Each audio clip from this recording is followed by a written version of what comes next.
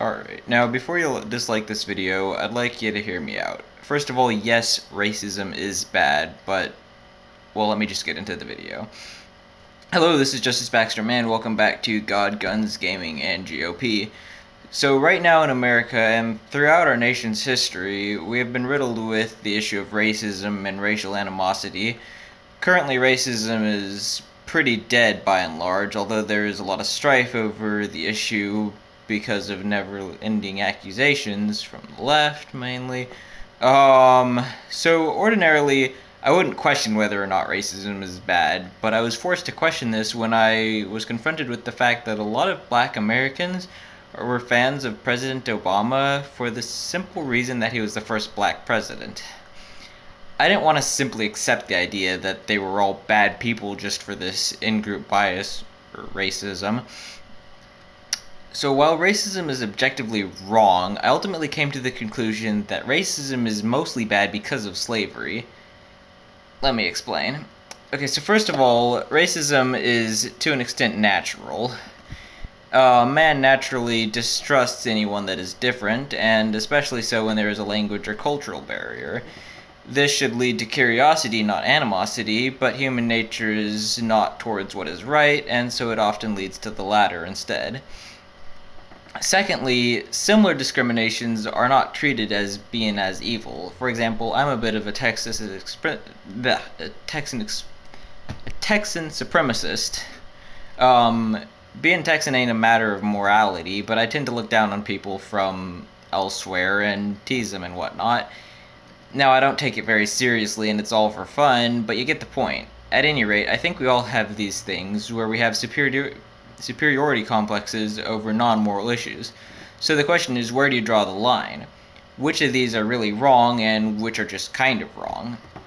Well, I've said before and I'll say it again that it's generally alright, to an extent, to have these superiority complexes over characteristics that people can change, but not over the ones they can't. So that obviously means racism is wrong, but how wrong? Well, frankly, it depends on how racist is the racism. Okay, are we talking about, oh, I don't think I'd marry someone of a different race, or are we talking about, I'm gonna hunt down and kill every insert color person I find? Now, frankly, I try to make a conscious effort to avoid any level of racism, but it's obvious not all racists are equally evil. One thing I've noticed in modern American politics is that people on both sides, but especially the left, tend to treat any racist comment as if whoever said it were some raging murderous racist. So essentially what I've realized is that racism is bad because of slavery. Now, to be clear, racism is bad anyway, but because of the history of race-based slavery in America, people tend to directly connect anything remotely racist to slavery and Jim Crow, at least when it's coming from a white towards a minority group. Now, both sides will admit, though not directly, that I'm correct.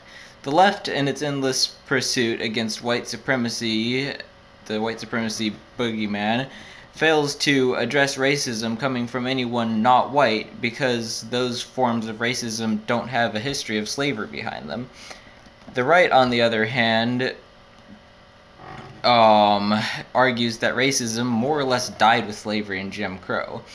If you ask someone from either side if racism is bad because of slavery, they'd probably say no, but again, they kind of show it to be true.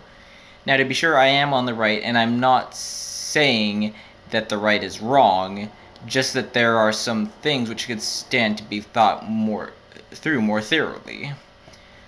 So in conclusion, racism is indeed bad, but is largely overblown because of its historical connection with slavery.